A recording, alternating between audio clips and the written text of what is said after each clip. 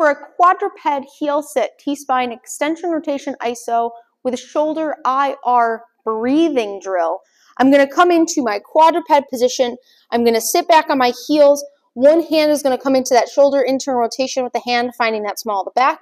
From here, I'm going to come into my external rotation of my T-spine, right? And from here, I will breathe. As I come in, I can change my position just slightly, stepping that hand out if I need it. But I'm going to inhale, breathing into my open side rib. Exhale, and down. So I'm breathing into this open side rib.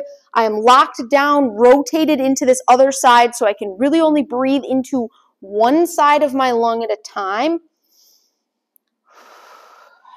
Exhale.